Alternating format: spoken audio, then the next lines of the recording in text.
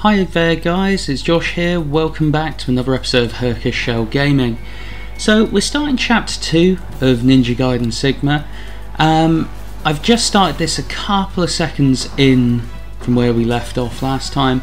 All we've kind of done is walk away from that inner sanctum and we're just backtracking.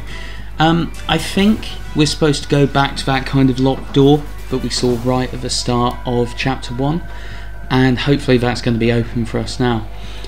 Really looking forward to kind of seeing where this game takes us. I had a few complaints last time about the kind of camera and to some extent the controls as well, and I'm really hoping I can kind of get past those and sort of get used to them, because I have mentioned in the last video that I have played Ninja Gaiden 2 back on Xbox 360, and I really enjoyed that, and I remember it being really slick.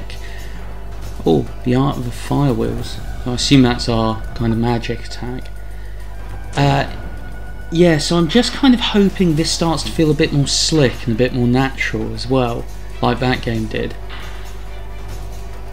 Okay, so we've got our dragon sword, shurikens.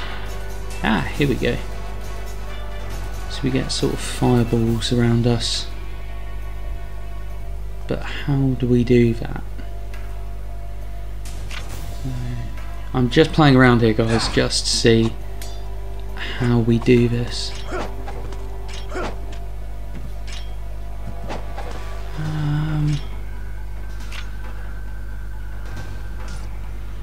No, it's not that.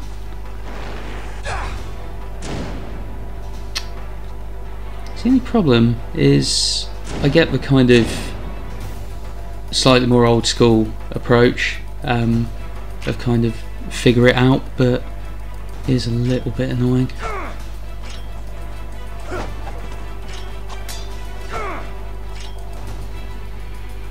Nope.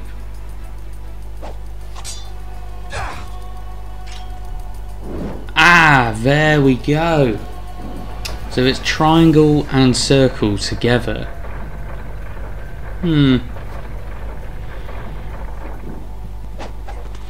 Would be nice if there were some button tutorials. Yeah, there had to be a secret behind here. Cool, bit more health. Yeah, I wish it did tell you a bit more just about how things work. I know that's me being a bit weak, but... And I appreciate, I think this game originally came out in 2004, well the original Ninja Gaiden did. I don't know when Sigma came out, I assume kind of, because I think Black came out in between. So this is probably 2006, around that sort of time. But there was loads of games around 2006 that were, that would kind of give you a tutorial for everything.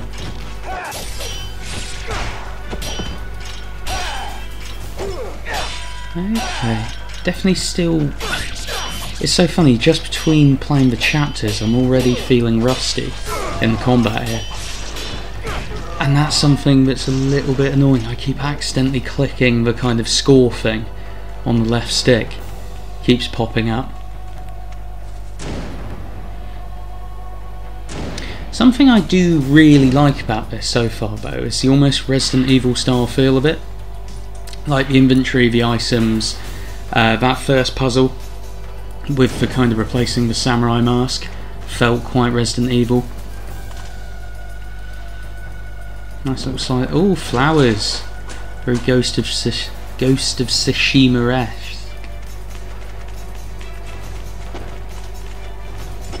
Okay, guys. Oh no, I still just don't feel very slick at this. I promise I'll try and get better.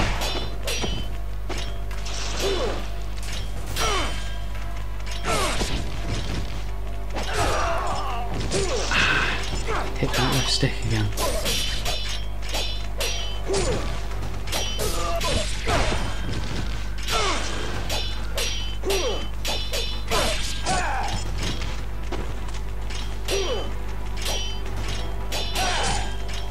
I do imagine this is one of those games where when you get good at it, and don't keep hitting the score menu like me, that it's so satisfying. But I think I'm going to need a lot of work to feel that. And that was that was pretty cool. But I guess I'm just kind of at the point where I'm not really seeing how I'd go about doing that. It sort of feels like I'm mashing a lot of buttons at the moment. Okay, we got the map to Hayabusa village. Cool. So we're heading over that way.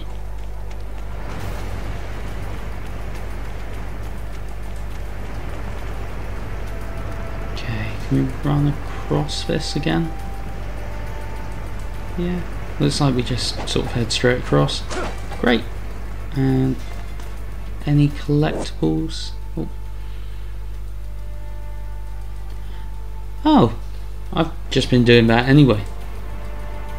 So I guess you kind of swim if you're not moving. Doesn't look like any collectibles are there though. Okay, let's go and see what's in here first. Nice small health. Just have a quick save.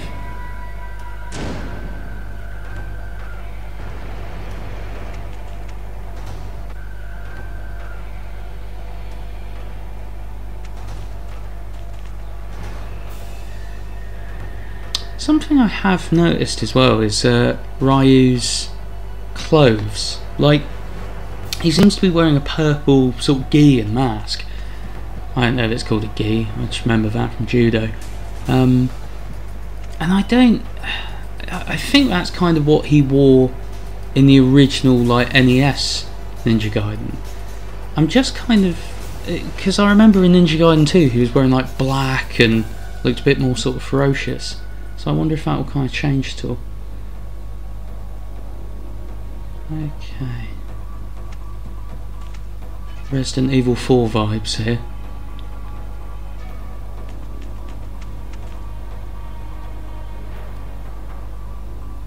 Okay, let's go. So we're going to have to find the statue's head.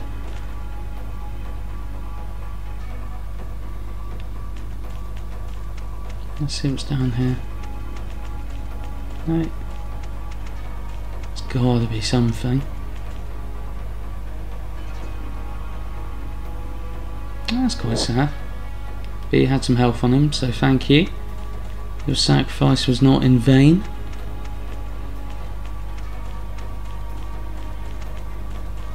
I seem to be able to do all the cool stuff when I'm not trying to. Oh, what is... oh dear. Okay, so we got a ranged enemy. And those seem to hone in quite quickly. Oh, this camera. I've been doing a bit of reading online and I've heard that I think it's like R1 if you keep pressing that or keep bringing the camera behind you. But I almost think I know what I'm like and I almost think that's going to make things harder. Okay, we've chopped his head off, that's good. Don't quote me on that. How do we tackle this ranged guy?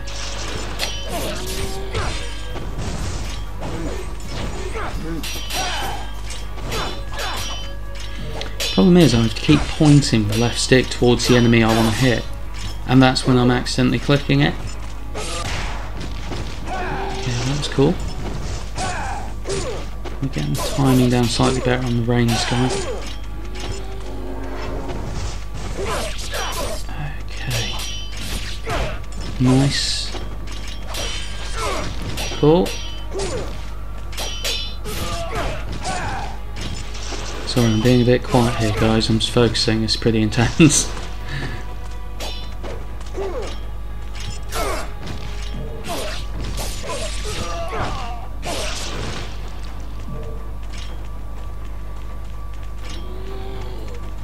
So I think the yellow orbs, from what I remember in Ninja Gaiden 2, you could spend them on stuff. So I don't know if we're going to find a shop at some point. I can't figure out when I can hit him. Smoke bombs are useless. Let's see, can I get around this? Ah, there we go. When he's charging up his attack, you can hit him. Cool. Oh, are you kidding me?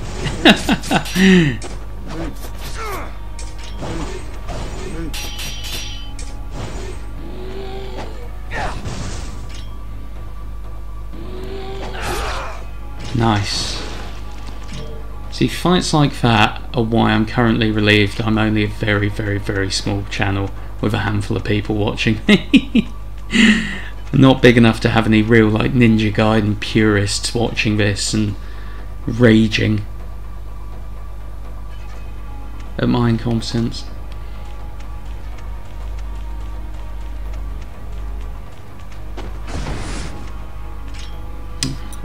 Accidentally set a smoke bomb off.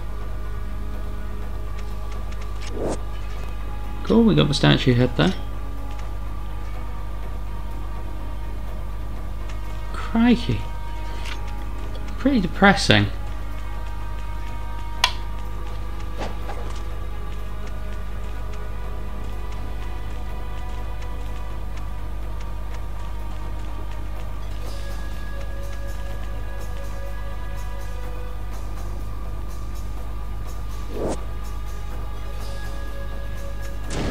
Okay, what's the life of the gods? Ah! So 9 of them make the complete thing we found in chapter 1. Earlier on I did think that, when I was playing through chapter 1, that usually in these sorts of kind of hack and slash action games, anything that permanently increases your health or magic, you tend to have to collect quite a few of.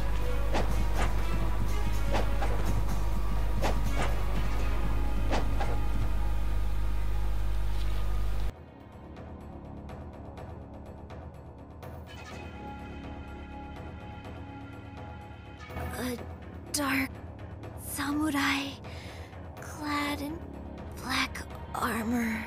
Master, you do not attempt to fight it.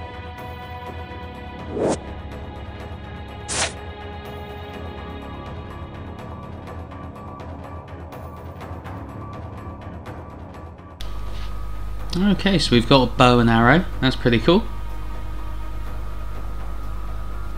I guess I have to equip it.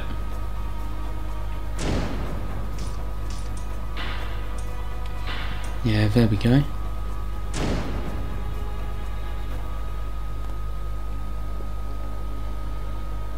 No enemies down there by the looks of it. God. Without being harsh, that does look a bit dated. You could cheer up slightly, Ryu.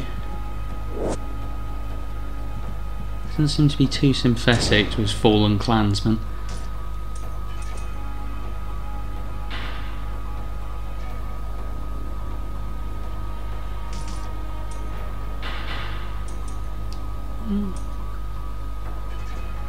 Okay, so that refreshes my Nimpo.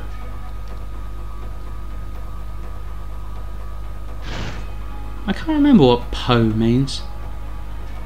I remember Do is way, and I think Jutsu is art. Okay, so we found our shop. Can we upgrade the sword? No, don't have enough. But we can buy health, that's pretty cool.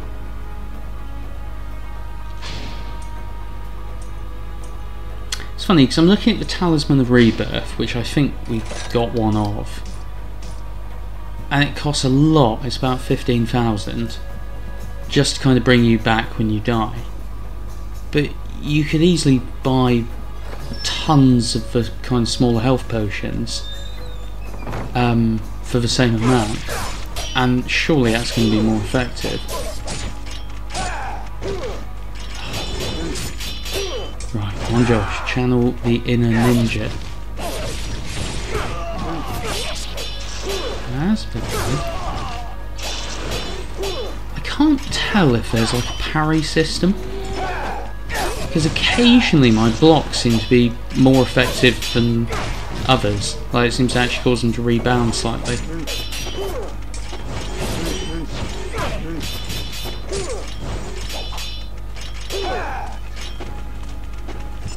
Not really too sure.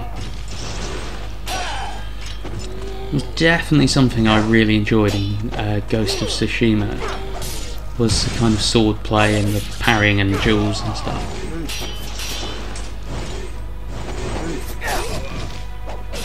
This seems really technical so far. Sort of more of a mix-up between that kind of Tsushima style parrying and blocking and stuff and dodging, and the more kind of frantic sort of God of War Bayonetta style and Devil May Cry. Oh dear. Okay. Folks on horseback. Right. Swallow Strike seems to work well.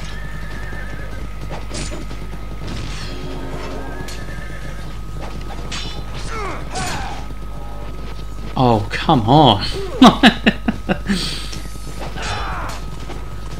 If anyone's ever played Sekiro, Shadows Die Twice, reminds me of, I think it's like third boss in that, the guy on horseback. He absolutely dominated me as well.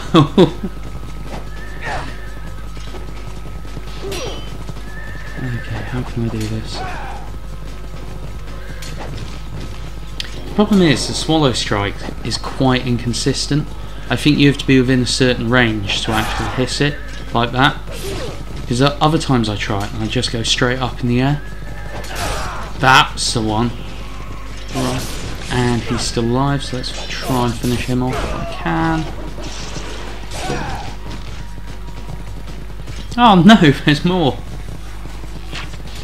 Okay, they've given me the bow and it's useless. That's it, Ryu. I don't know if it's Ryu or Ryu. I've always said Ryu, ever since playing the early sort of Street Fighter games.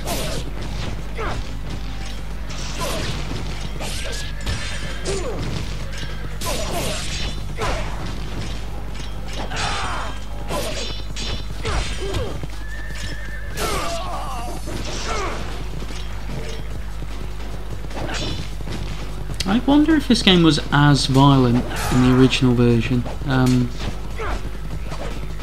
because I've only really sort of scratched the surface on my research into the differences between the Sigma games and the kind of originals. I know in 2 Sigma's significantly less violent, but I don't know what the case is with 1, because this is pretty brutal for like a 2004 Xbox game.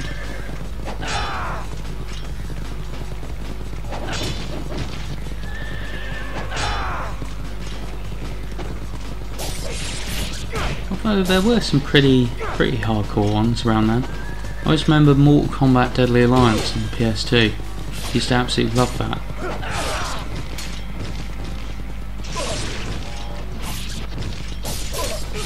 Okay, cool. Please don't send another one. Fighting with the camera here, big time. Okay, nice.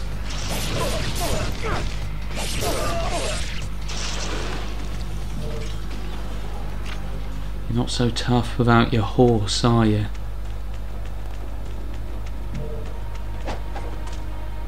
I made that reference and now I'm trying to remember what it was from. I think it was Kindergarten Cop.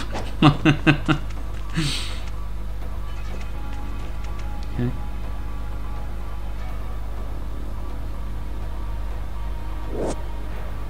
Oh, nice. Another shop. Got enough to buy a couple health potions, I think.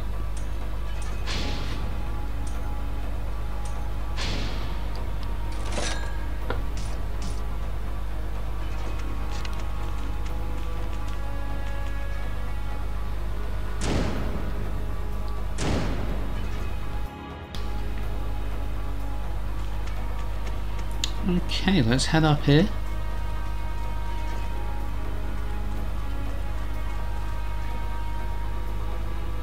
That's a graveyard.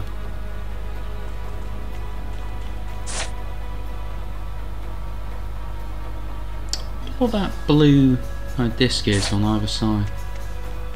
And surely I can't go back to the other one.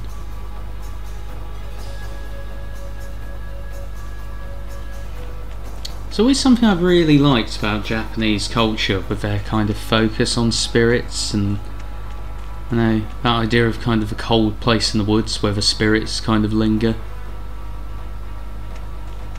I remember reading a really good book on that when I was a kid. It was one of those like World Book Day releases. It was by Darren Shan. I can't remember what it was called, but it was very, very short. It was only like 40 pages or so, and I think it was free, and it was about a little girl in Japan who went out and sort of got dared to stay in the cemetery overnight in the woods. I have to try and find that out and get back to you on that, because that was brilliant.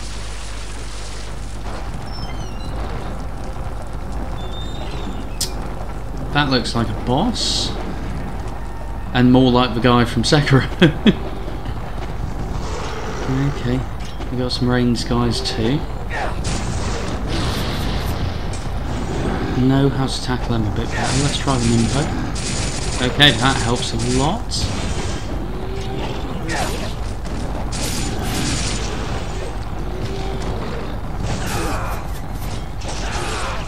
Swallow Strike, just spamming that's going to be quite useful.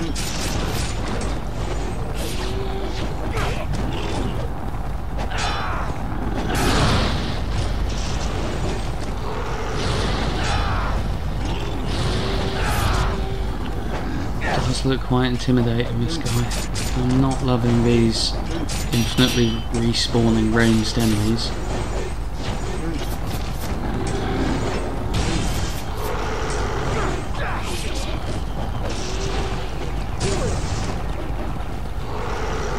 Problem is, I don't want to just fixate on him, because I don't want to get overrun by these guys, but at the same time they're just going to keep respawning. Let's try and get... He does seem to take quite a lot of damage from hits, but it's just sort of getting close enough to hit him without him knocking you back.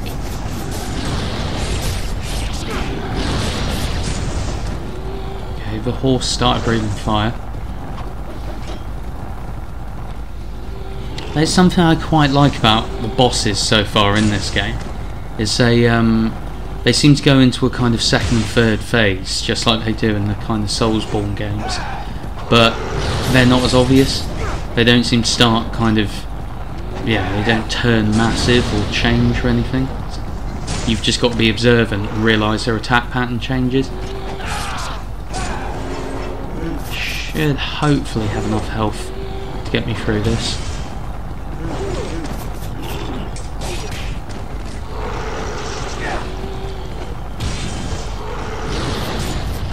I've noticed these blue orbs give me health as well, it's quite useful.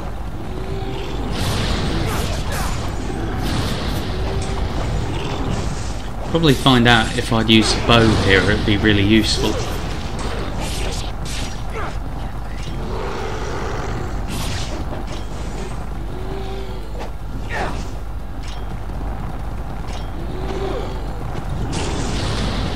Let's try and lay a hit into him now. No.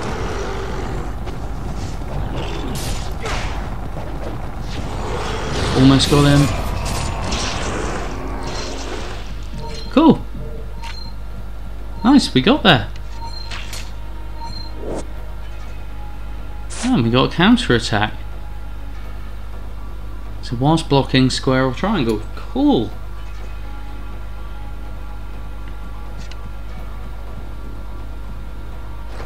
I wonder if that means kind of block and square and triangle together, like as a parry, sort of at the exact moment it would hit you, or whether it's you kind of hold it and press square or triangle when it would hit you. I suppose we'll have to find out.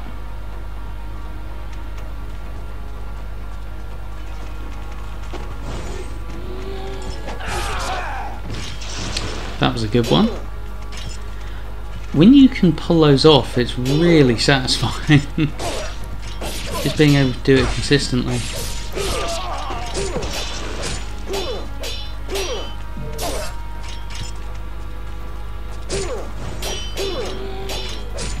Oh, where'd he pop up from?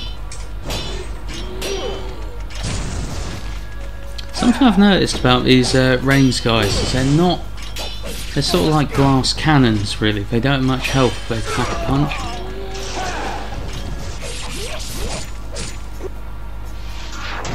Oh, I died! I just used my thing of rebirth. Okay.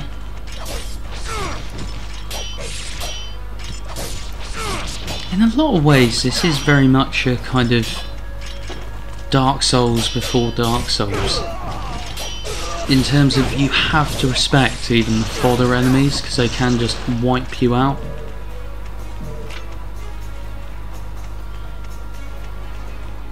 Yeah, it's got to be something down here. Yes, I needed that.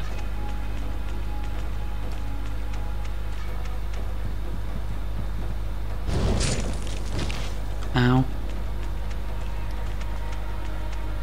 Yeah, I'm gonna go and save before I go in there.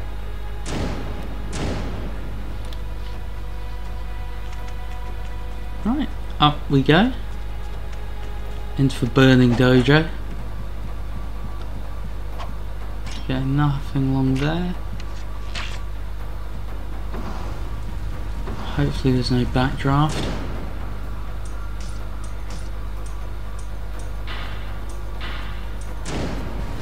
Yeah, let's use the smoke bombs just in case. Where do I go? Don't really want to touch the fire.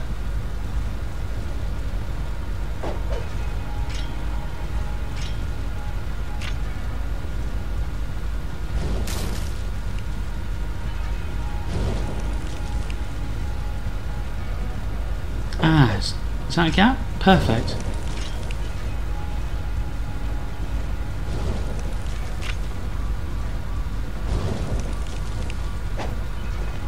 No, not up that way. Ah, you can knock the panels out. Great. Let's try this. Ah, that was a good place to put enemies. That was quite good. It does make me wonder why they were just stood there in the middle of this, so...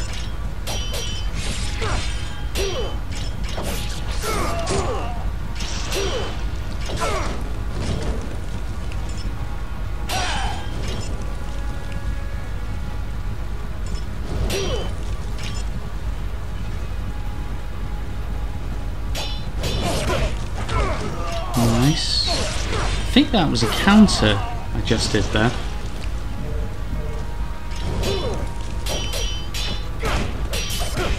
That was definitely a counter. Cool. Seems a little bit hit and miss, a bit like the swallow attack, but it's quite cool when you pull it off.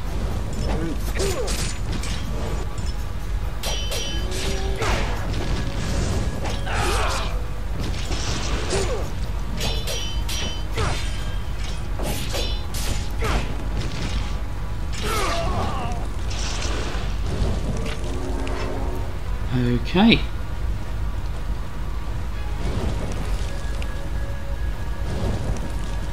Hopefully we can find our way out of here. Oh, nice. Sweet, another life for the gods. Definitely looking forward to upgrading my health bar at some point.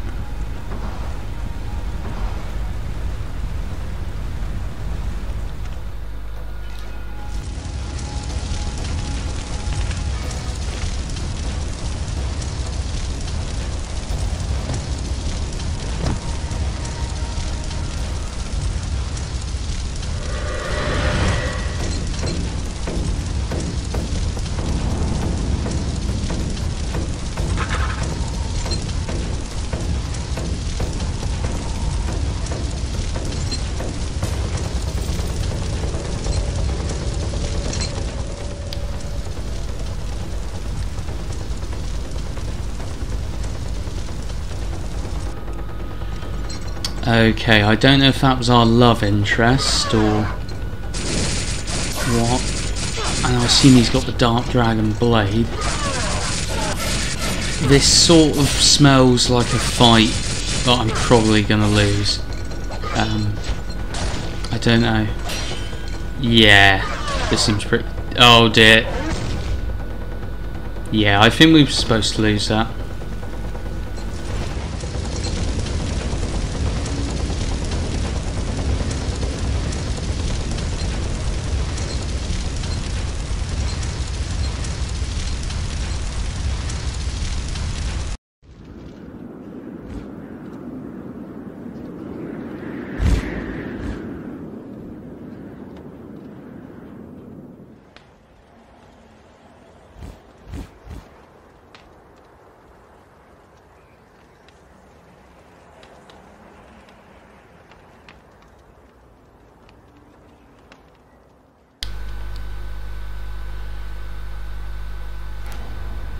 Okay, there we go guys, that was chapter 2, Hayabusa Village. We've cleared that.